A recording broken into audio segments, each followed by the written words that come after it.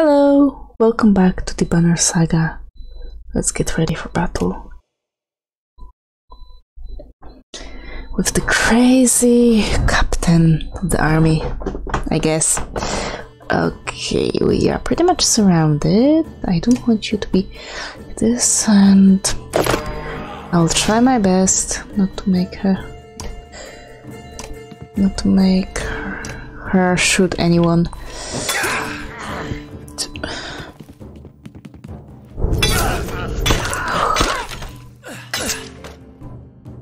That does a lot of damage.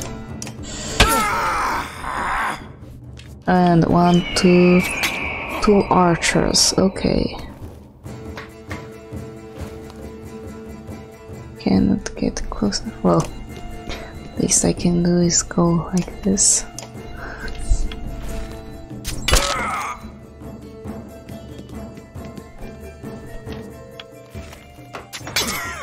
Of course. And yeah, we'll go like this and use bloody flail. Ah, so close!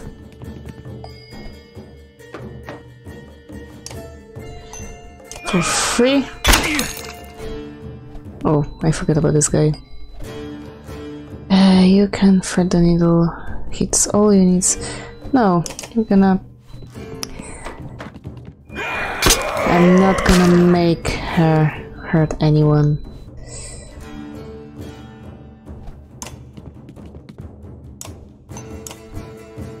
I promise that.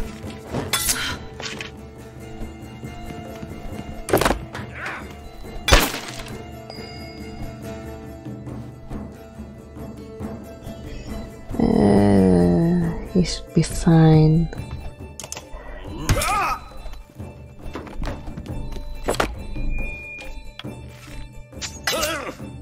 Okay. I don't think she can hit her. Well, we can try. Or him. Wait. We're enough arrows, maybe? No! Really? Wait, I don't get that range. 1, 2, 3, 4, 5. 1, 2, 3, 4, 5. 1, 2, 3, 4, 5. Oh, okay. It was after.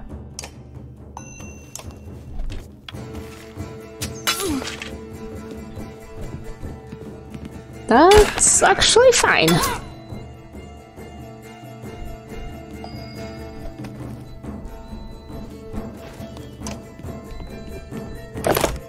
Well, he's gonna get hit from this guy down here. Yep. That was an overkill.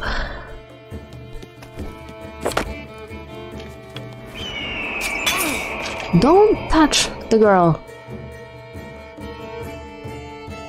Wait. Oh.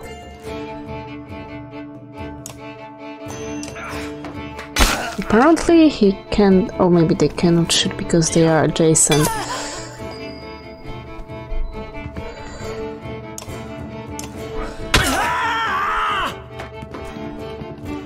Ooh, ooh, he's full on everything. I didn't see that.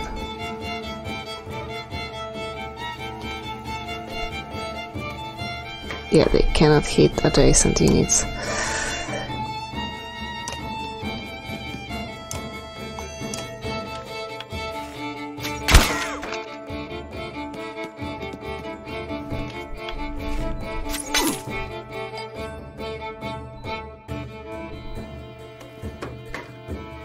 I think he's the biggest.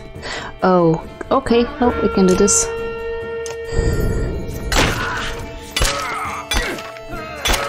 You've got to be kidding! Everything went...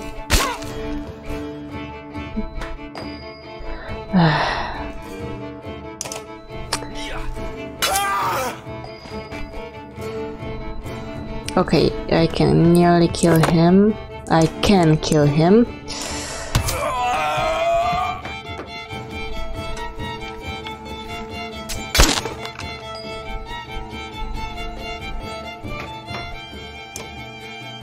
Just shoot her.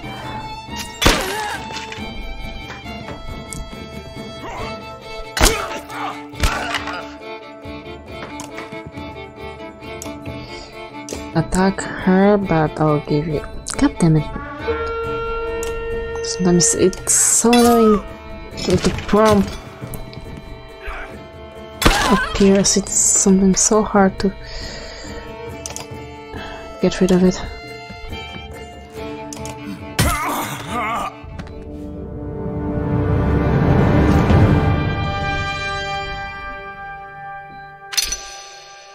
Yay! Nice. Yeah. I know it could have been better.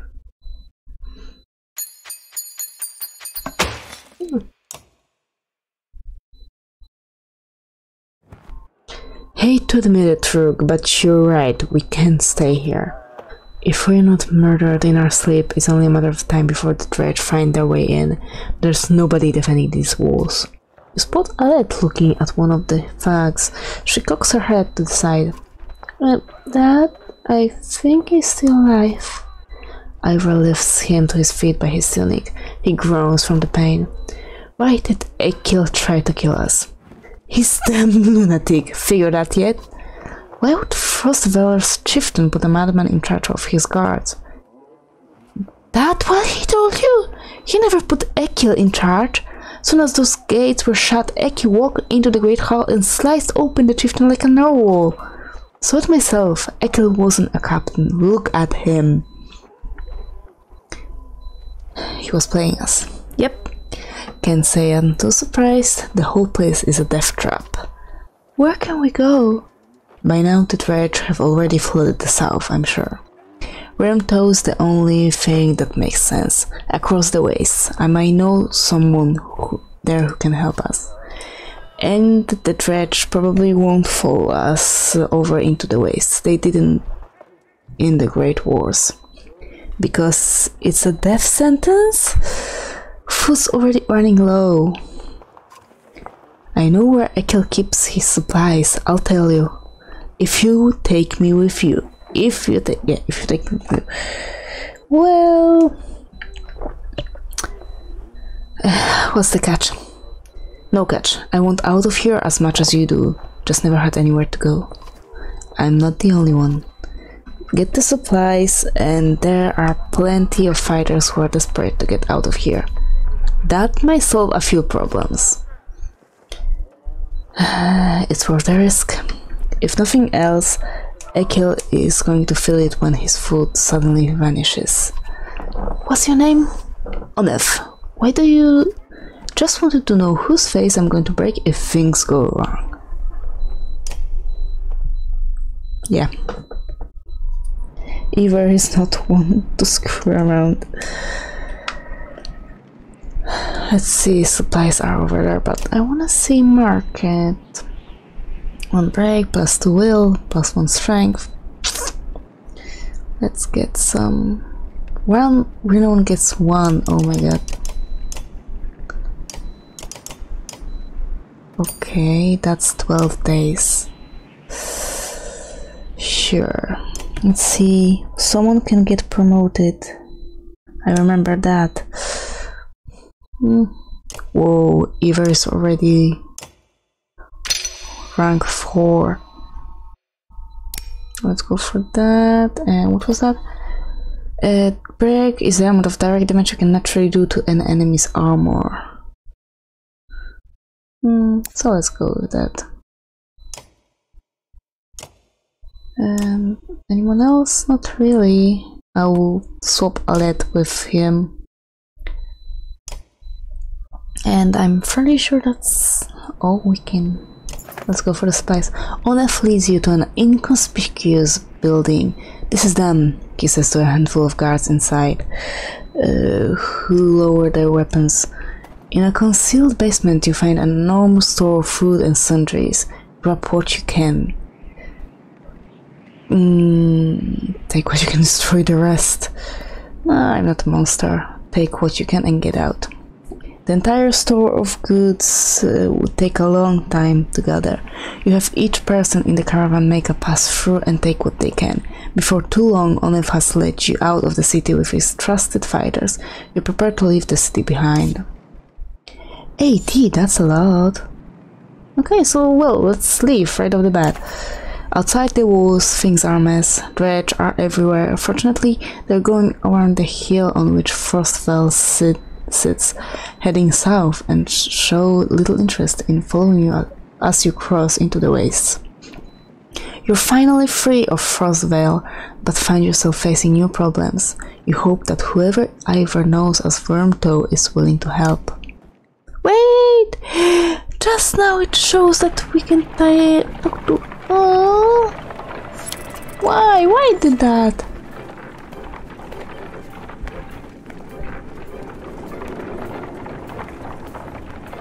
And we'll need to camp, probably. Once the morale hits low, I guess.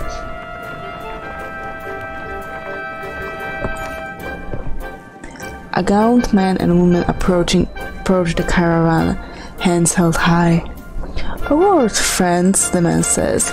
"We are poor farmers, though on our luck." The woman hits him and says, "We're outlaws, plain and simple. 10 of us, and we'll help you in a fight for some food up front." "What are your crimes?" "Misunderstandings," the man says. "Meat houses are confusing. Never know when you've drank your share." The woman hits him again and says, "We've stolen, killed a few when we had to. Skills that might benefit you out here." "Okay, but you'll be watched." The two quickly shuffled to a supply wagon as 8 more bandits emerged from the wilderness. They gorged themselves on salted fish and cheese, taking time to thank everyone. After eating, they politely keep to themselves. Oh, they didn't eat a whole lot. The caravan is buzzing with worry. In the distance, someone has spotted a large number of dark figures following you. "The Dredge!" cries one woman, but something about it tells you they don't quite look like Dredge. "Gods be damned," chokes Onef, standing on one of the cars to get a better view. "Worse than Dredge, that's Ekil." The news spread throughout the clansmen like wildfire. "Ekil? Why would he?" says Oddleaf. "Unless he's after you, Onef." "He's insane," interjects Onef, "and unpredictable. There's a good number of fighters with him." Your mind races considering what to do. Lead a charge, keeping him away from the caravan, yeah. I think that's it. You gather Onef, your allies and fighters and head out into the wastes, weapons draw, where the caravan won't be involved. "Rook, my good friend," he says as you approach, throwing his axe on the ground. "We come to parley, not fight." Why would I believe a word you say? "Rook, we are good friends. What happened?" "You tried to kill us. Just go back to Frostvale and leave us alone." "Rook is a pretty girl. I'm glad nothing happened to her. With the Dredge, I mean. My friends, how could I forget everything you've done to me? Broke into my city, took my warriors, took my food, took one of my best men. How are you, Onef? Do they treat you well?" "Shove it up your ass, Ekil. If you came out here to kill me, let's get it over with." "Nothing like that. You must think you know me, or people like me. What did Olive tell you? I'm crazy? I haven't survived because I'm crazy. I did what had to be done to make it in Frostvale. The only mistake I made was you." "What kind of man are you, Rook?" "You look like an average man to me. A man worried about his daughter, maybe, just making his way. But then look behind you. How many people is that? They follow you, fight for you. Why? What kind of man are you?" "I'm doing my best like everyone else." "We're all doing our best. Why are you their leader? Why do they all look up to you? Why do these people think you are? You saved them. You're a hero. Maybe that's more important than who you really are." "What's your point, Ekil?" I am your prisoner, Rook. Bind my hands. Frostveil is done. I can survive there thanks to you, my old friends. You may not have cut my throat, but you sentence us to death. I don't believe that's who you are. Is this some kind of an apology? You can't trust me, I know that. Take me and my men as prisoners, if that's what it takes. Eki looks down at the ground and the words come slowly to him. I'm not above begging. Okay, Olaf? I'd be hypocrite if I told you to leave them. I don't know Rook, you don't know me, how could you trust my word any more than his? And behind whatever decision you make, that was utterly useless. Let him join strict terms. We need fighters. You fight the dredge just like the rest of us. You fight for everyone now, not just yourselves.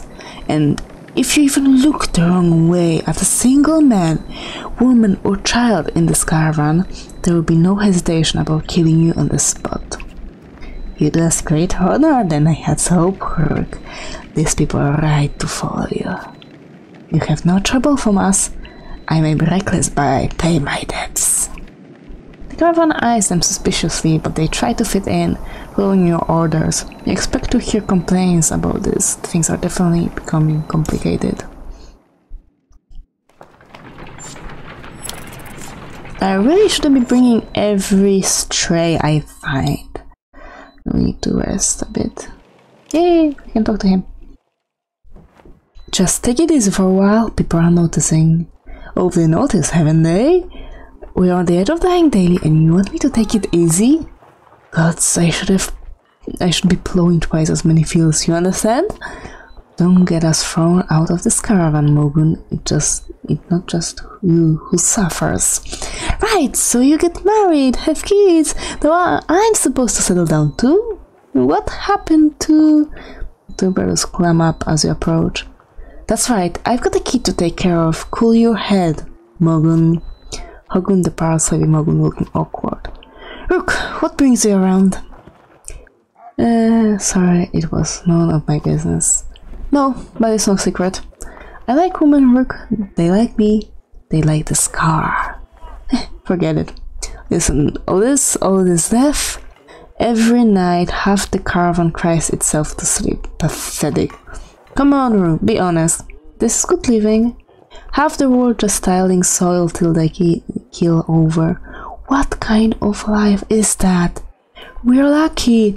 You could go your whole life with no goals, no purpose, nothing to fight against but boredom and hunger. I'm glad for all of this. I'm not sure I agree. Look at it like this. We're fighting to the death almost every day, yeah? You can curl up in a little ball of fear. You can go high in the woods eating nuts and appreciating leaves or some nonsense, or you can enjoy the struggle. Know which one I pick. Anyway, just so you know, I'll never go for a let, promise you that, or leave. All yours. Appreciated, Mogun. You depart unsure whether your opinion of Mogun changed for the better or worse. I can see the struggle. Okay, let's rest. Let's rest one more day. And let's leave.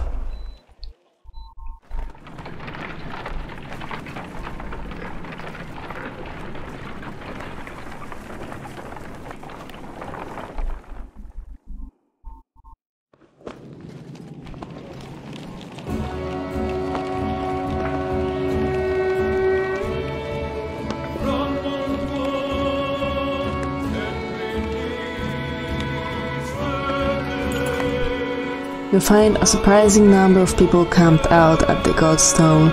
They've been here quite a while, ever since the sun stopped.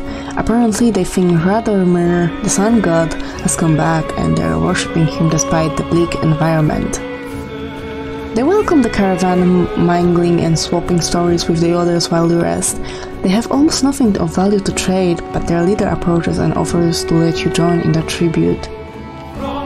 And what it involves? Golden Fair, the one says, showing you a golden liquid in a silver bowl. He places some on his chest, which almost sounds like it's sizzling, and explains her clenching thing is a gift from the sun god, and all that burns like the sun and lets them see things clearly.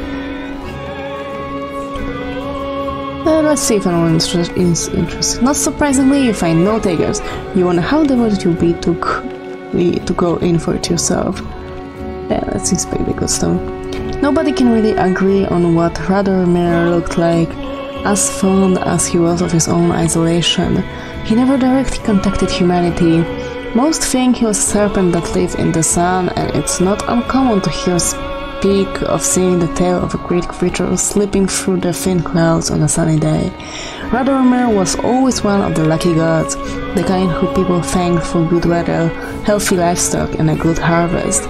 Despite all that, the biggest mystery has always been how his godstone came to be found at the bottom of a dried-out lake. After some rest, you continue on. The sun god worshippers are keen to stay, so pack your things and return to the road.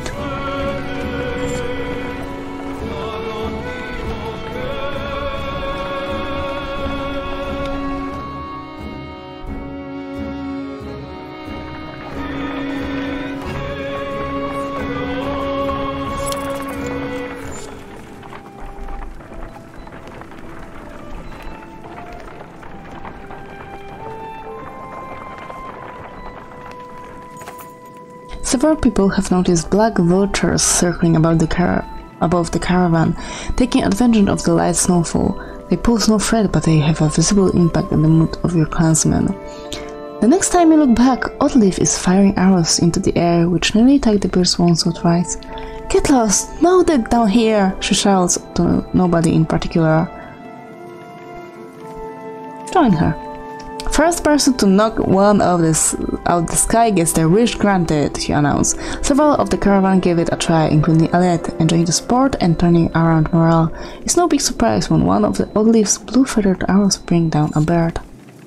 "You know," says Oddleaf, scanning the caravan, "a lot of these women, they could do this." You can tell from the look in her eyes she's excited about the idea. "I think I'm going to start training them how to fight," she says. "Sure. We can always use more fighters," you tell Oddleaf. "If Alette is any proof, you know how to train someone with a bow." Oddleaf gives you a smile. She heads off to some of the women in the caravan, showing them the vulture she shot down.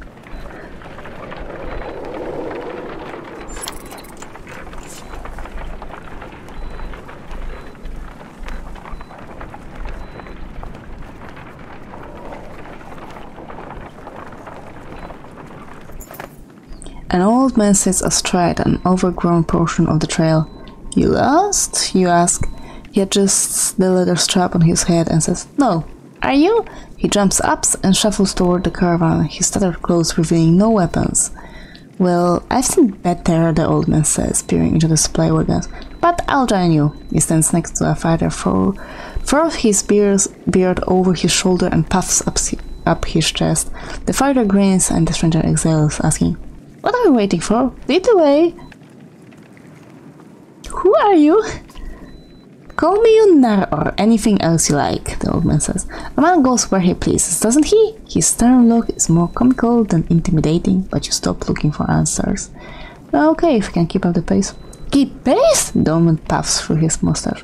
"No fitter than old Unnar. And husband, mind your wives. I'm cursed with the golden tongue, not silver." The caravan enjoys a good laugh as they start moving once again.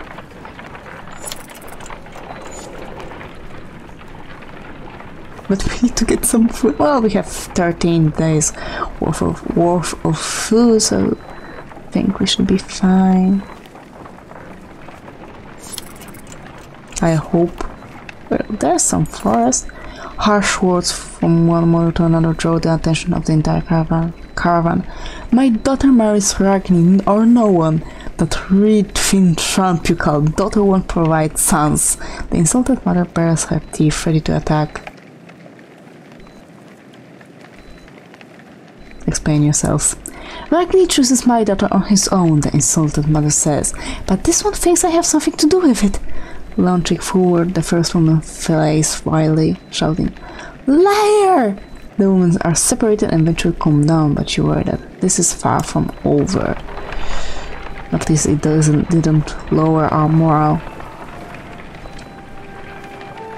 Wormtow was never the kind of place someone would build a town. Fittingly, the Varl living here aren't known for welcoming visitors with open arms.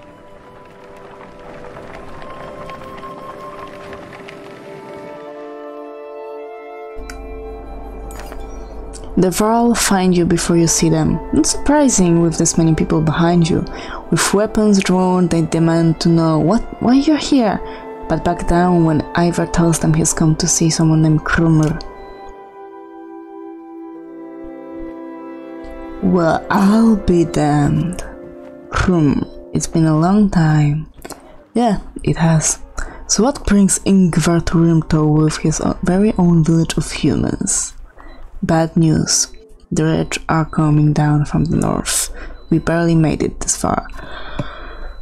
That is dire news. Come on, we have food. We'll discuss more in the meat house. As you follow the old Varl into their meager town, you catch him quietly saying, "If it were anyone else." I've talked with the warriors here, I'll be honest with you. Half want to go north and find out what happened at Bloodsbalk. Some think we should go to Grofheim instead. None of them are happy you're here. What do you think? If I had it my way, I'd stay here and let the dredge come. But you made this a problem, didn't you? We can't feed this many people for long, even if they don't eat much. This is a Varl town. Most of us take care of ourselves. You've got women, children. We could pitch in, make this place livable. It doesn't work like that.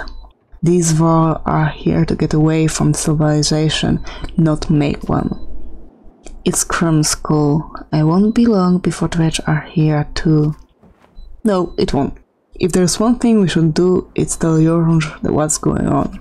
Who's Jorund? Varl King. Well, as close to one as we have. Ingvar, where do you find these people? Stay here and rest, but once are ready to go, we do. I'm going to see of those who want to head north.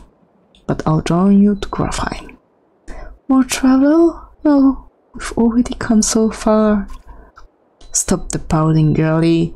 Even if Jorund won't listen to a tired old Varl like me, I have a feeling they'll pay attention to yours friend Ingvar here. They'll listen to Ivar? He hasn't told you? Of course he hasn't. What do you need to? Do what you need to, but don't be long. Okay, we can talk with that guy. We can rest. Well, we will rest. Let's visit the market. One Renault gets 4. Let's go to 20. Yeah. Dodge, break, -1 aggro. Really, I would like something like for higher level. Can you spare a moment? Mostly no, but I'll try. I've never had a moment to thank you for your hospitality. Consider it done, then. How did you get all these Varl to follow you? Respect, young one. After the Second Great War wasn't much for me left to do, so I started training older Varl to fight. Got tired of that, made a place in Wormtow. They still come calling, even with no wars to speak of. Seems like that might be changing though, don't it? Who is Ingvar? I'm not surprised he never told you. I'm just surprised he can stand being around anyone at all. Your friend was one of us long ago. I mean, the dredge bashing type. He was called Ingvar then. And if you want to know why he changed his name, best ask him yourself. I'm too old to peddle in gossip. I bet you have some incredible stories. I might. Or I could be the most boring Varl you ever met. Depends on how much you like killing dredge. Ask me again someday. Might tell you about the time we filled a daddy ox with whale teeth. And why. Any wisdom on fighting dredge? Depends on how much you know. They're all armor. Tap them hard enough though and it will shatter. Line up a whole row of slag and they'll explode on each other all the way down. You get in a big brawl, half your time is spent setting them up for it. And if you see one bang his axe like a tuning fork, try to kill him quick. Sometimes the slag he's calling won't even show up.